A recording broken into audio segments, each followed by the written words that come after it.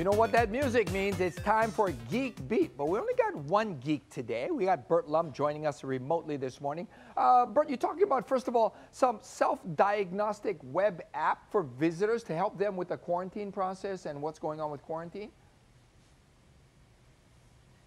Yeah, hey Guy, good morning. Yeah, so the state wanted to, figure out a way to really safeguard, Hawaii through the visitors that are coming to Hawaii. So initially, what it did was it started, the signing up on the Ag Declaration form, and of course that's a hard copy form. So what was developed was something called Safe Travels, and what the traveler could do would be to go to Safetravels.Hawaii.gov and basically fill out the form, and it would be a typical, like the typical form that you would fill out on the plane.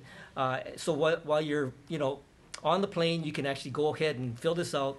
What it does is it captures your data. It captures who you are, where you're staying, what flight you're coming on, and it also provides a means by which you can self-report your condition. So during the 14-day quarantine that you are now sort of obligated to put yourself through, you can sort of do a daily update on how your condition is. So it's a way to move away from the hard copy form and actually go to an online form, which is a lot easier to maintain and manage.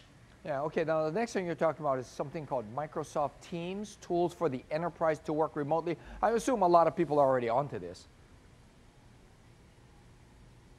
Well, so in the corporate environment, a lot of businesses are pretty familiar with the whole Microsoft suite of products. Whether it's Word or Excel, or even things like SharePoint.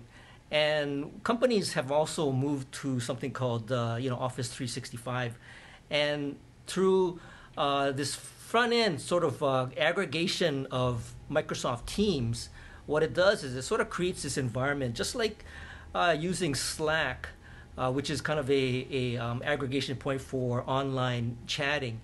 What Microsoft Teams provides you is a way to consolidate your interactions with some of your teammates, so you can have your chat be consolidated there. You can access emails, you can access files, you can actually do video just like you could do with Zoom. So it's all pretty much self-contained in this one environment. And what it also offers is that companies are concerned about some of the security and some of the maybe confidential things that they might be talking about on the video conferencing. So with Microsoft Teams, it's a much more secure environment. And Zoom is a really great product too, and it's really easy to use. But there have been some issues with some breaches of privacy. Right. So. Right.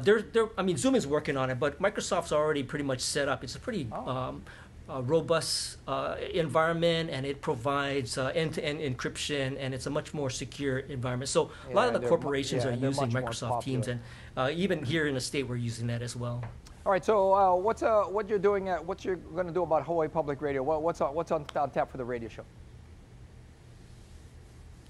Well, so today.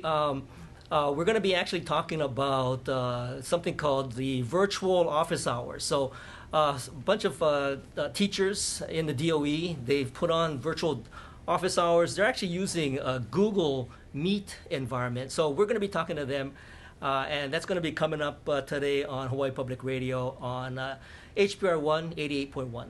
All right, thanks a lot, Bert Lum. And hopefully we can see Ian Kitajima again soon, too.